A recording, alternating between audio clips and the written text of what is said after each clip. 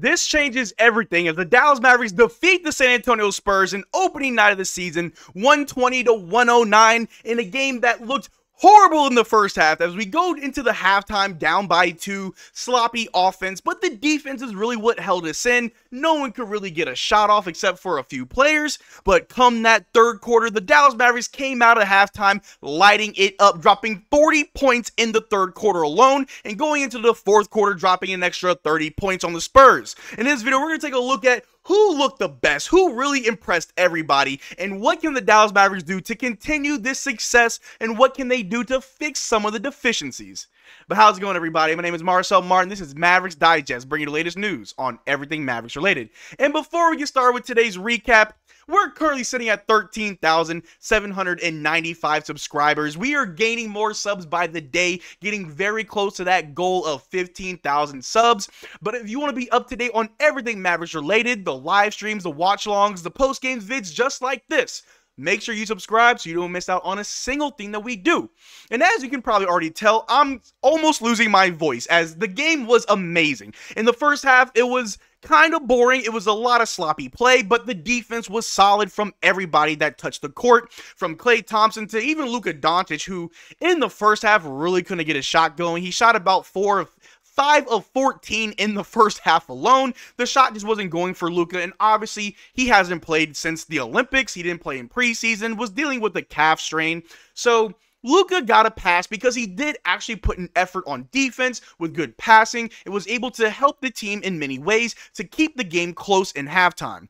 But come that second half, the Dallas Mavericks just opened the floodgates. The threes were falling like crazy. Klay Thompson looked like prime Klay Thompson, going 6 of 10 from 3. Daniel Gafford and Derrick Lively both own Victor Wembanyama to the point where, is he really a #1 pick? Is he really a generational talent? As the Dallas Mavericks made the Spurs look foolish, look like a team that still belongs in the lottery. But let's go ahead and look at the box score, all right?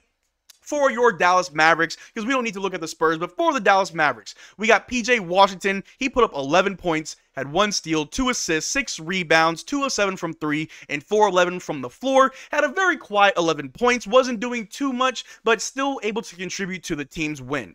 And Daniel Gafford, the landlord, in 19 minutes, had 9 points, had 1 block, 1 steal, 2 assists, 6 rebounds, was 3 of 4 from the free throw line, and 3 of 6 from the floor, sharing that center position with Derrick Lively, as he was our starter tonight with 19 minutes.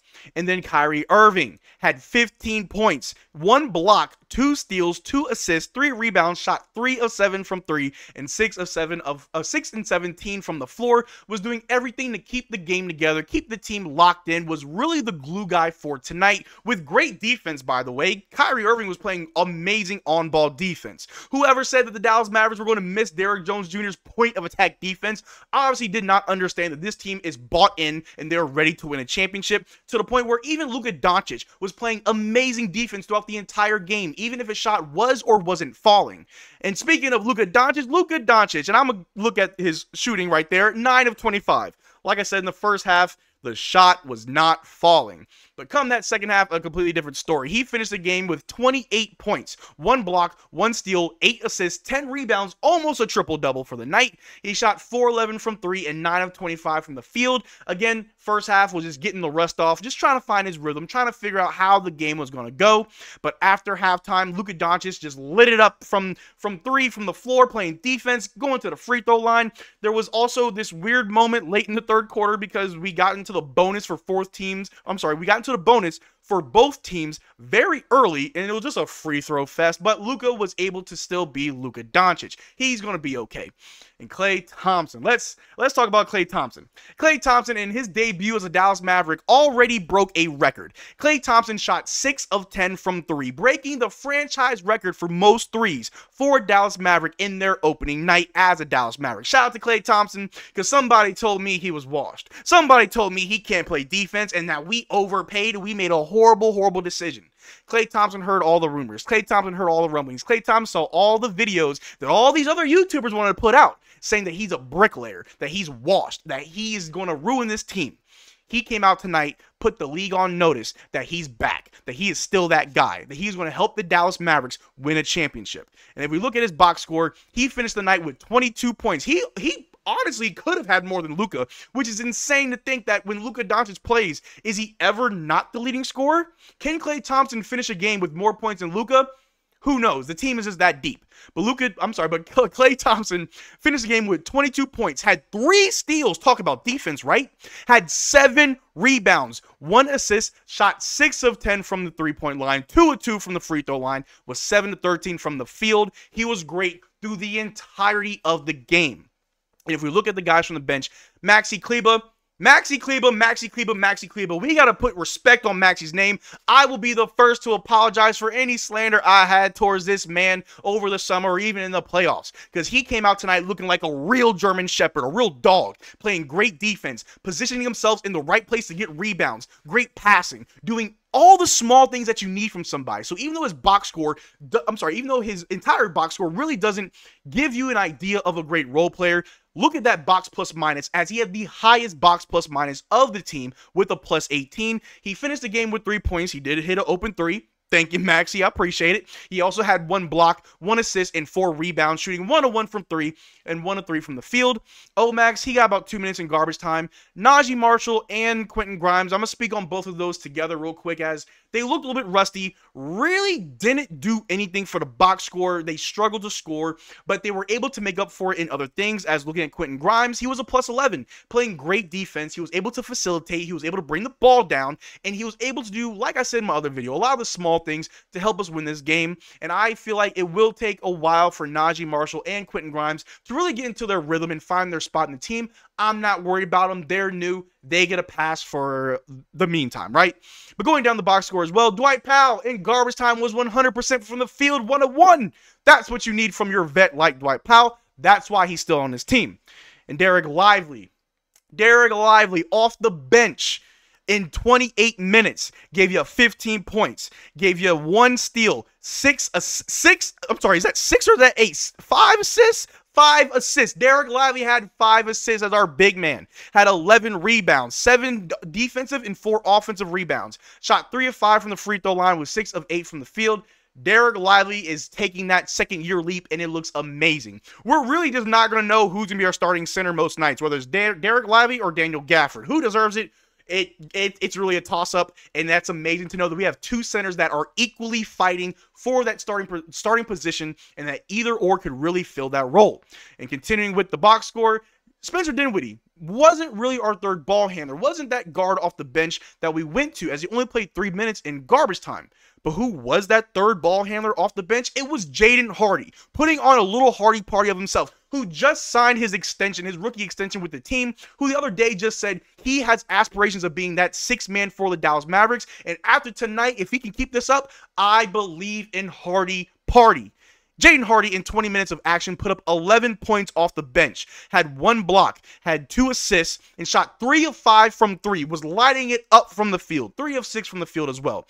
Jaden Hardy was amazing, had not great, I'll say average defense. Again, still working on not fouling too much, but he was still able to be effective on defense. He shot the ball very well. He was a flamethrower out there, caught heat and kept it going. But what I was most impressed by when it came to Jaden Hardy was the passing. We talk about it a lot. His decision-making and his passing was the one thing that really separated himself from being just a scorer versus a ball handler. But tonight, everything changed. He was no-look passing to Derrick Lively, passing it to Klay, facilitating everywhere. In 20 minutes off the bench, Jaden Hardy was amazing for us. He is, in my opinion, if we're going to make a way too early prediction, Jaden Hardy as our 6th man, as our third ball handler, give it to me for the next 81 games. If he's going to look like this, I'm definitely going to need it. But as always, we got to talk about who was actually standing on business tonight. And it's a tough one, because I wasn't sure if you give it to Luka, you give it to Jaden Hardy, but it's got to go to Klay Thompson. A lot of these guys stood on business. They all played very well in their opening game, but I gotta give it to Klay Thompson. Coming out tonight, shooting 6 of 10 from 3, playing great defense, by the way, shutting down all the haters, putting all of what the naysayers are saying about him, putting it all to rest, showing everybody and the Dallas Mavericks fans that were watching that he is determined and he is bought in like everybody else to help us win a championship, not just for himself, but for Dallas. And after the game, he said himself, I look good in blue. man, get this man a statue. Put his jersey in the rafters. I see it already. The 3 years of this contract is going to be amazing with Klay Thompson on his team. We still have that window with him before we really see any decline. And and if we can just have this night, I don't think he's going to shoot 6 of 10 every night. I don't think he's going to finish the season shooting 60% from 3. But if we can get this same production consistently, I love it. But a few other things that we definitely want to highlight. Like I said, Klay Thompson, the man who stood on business, put up 22 points, 7 rebounds, 3 steals, talk about defense, and 6 made threes while shooting 54% from the field. And some other honorable mentions for who really stood on business. Got to go to Derrick Lively, who put up a double-double tonight off the bench. 15 points, 11 rebounds, 6 assists as a big man, while shooting 75% from the floor. Outplayed Victor Wembanyama yet again. San Antonio can have Victor. San Antonio can have the French baguette, Victor Wembanyama, the Rookie of the Year. That's cool. We got Derrick Lively. Something a little bit better. San Antonio, you don't know nothing about that. But another person that I got to mention as an honorable mention is Jaden Hardy. Shout out to Kid Muse who tweeted this out. Has Hardy outplayed his contract already? Y'all let me know in the comment section down below. Did Jaden Hardy already outplay his contract? Do you have high aspirations for Jaden Hardy like I do? Or should we just slow it down, give it a few more games? It's just one game. We don't want to overreact. But speaking of it's just one game, we don't want to overreact. We got to keep this in mind that it's going to be a long season. The first half of this game was sloppy. Our offense looked just like how it looked like in the finals, but our defense somehow looked even better, as that's what kept us in this game. There's going to be ups. There's going to be downs. There's going to be injuries. There's going to be moments where we're fire. We're electric. Where the second half of this game is going to be exactly what we look like for the majority of some games. But just like the first half of this game may be the majority of some of our games. We got to hang tight. It's a long season. If we get a win, cool. Celebrate it, but move on to the next one. But if we lose, don't hang up on it too much. Learn from it. Stick with this team. Keep rooting and supporting this team and get ready for the next game. We are 1-0 on the road to 82-0. High aspirations, I know. But this Saturday, we will be going live for the game against the Phoenix Suns. That will be a test for us. The Spurs, a nice little opener, but the Phoenix Suns on Saturday will definitely be a test. Make sure you're there. And I'm definitely going to be there going live. But that's all I got for you guys today. Thanks for making this far to the video. Thanks for everybody that came out to the live stream. It was amazing. Make sure you subscribe so you're always there for everything that we're doing here. If you want to be in for our giveaways that we do every month, make sure you become a channel member of any tier. Check out our socials. Links in the description below. Until next time, y'all take care. Drink water. Peace.